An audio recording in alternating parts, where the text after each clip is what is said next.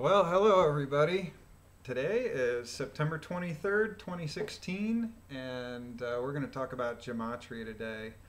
Um, 2 days ago, on the 21st, I had the distinct pleasure of speaking with Zach Hubbard on his show, The Gematria Effect.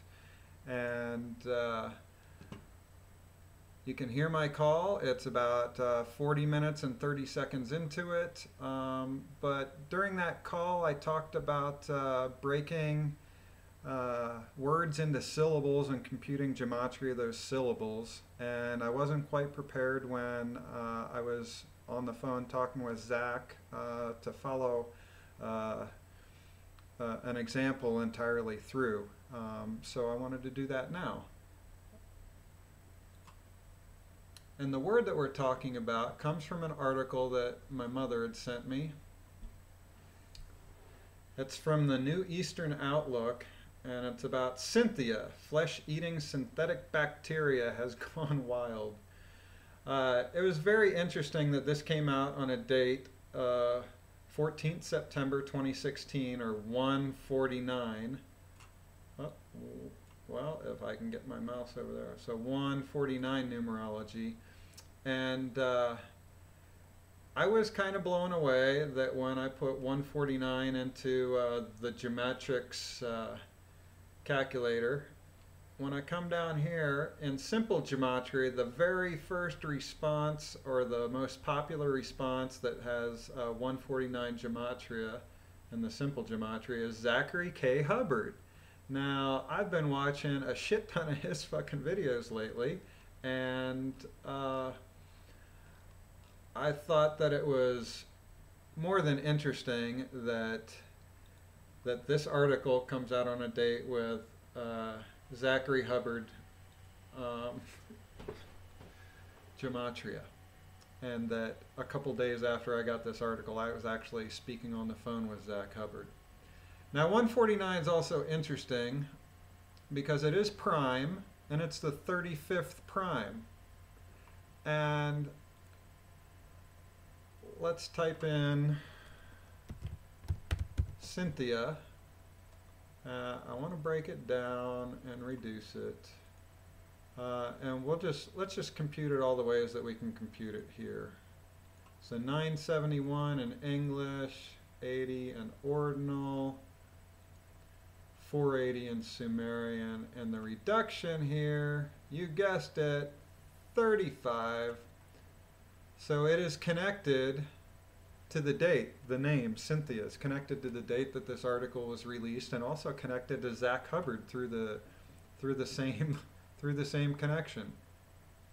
So when I go and I put in Cynthia, you know, we just ran it a bunch of different ways, and I'm so new at gematria that, you know, maybe the 80 and the 480, you know, I feel like those are avenues where I could gain some more insight to this. But when you break down into syllables, you get CYN, and that was super interesting.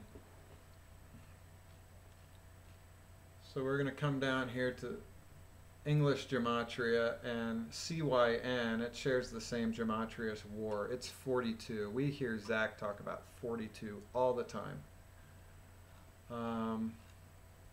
Thea is really interesting. Thea equates to death. It's 118. We've heard Zach talk about 118 quite a bit, and 38. So the name of this synthetic bacteria, Cynthia, it really means war. That's the CYN part. And then Thea, death. And I'm just, it's beyond the realms of my believability to believe anybody that says that they name this bacteria war, death, and only intended it to eat crude oil spills. But then it accidentally mutated in the wild, and it's become this a very virulent form of flesh-eating bacteria. And look at this. Now this highly lethal microorganism is on its way to Europe. I gotta show you something. Check this shit out. So we're gonna come down here, get back to the English and simple words that it's like, but look, Europe. The name Cynthia also shares the gematria with Europe. And that's where it's going. I mean, come on. 128 British Petroleum employees. Now I want you to see what happens when we type in 128 here.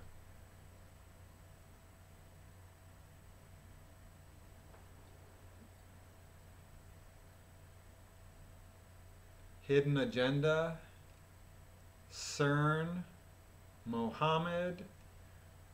This number's come up before. Let's get down here into the next category. Look at this. Adolf Hitler, pineal gland, seal on the forehead, Independence Day, Earth's moon. I mean, come on. There were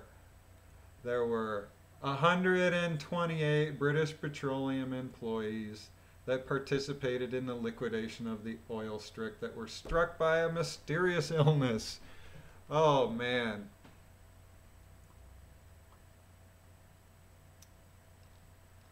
So let's start breaking our words into syllables and seeing what else is in there. This is pretty powerful. We're going to have more out real soon. Have a great day. See if I can figure out how to stop this now. I've got all this new technology. Okay.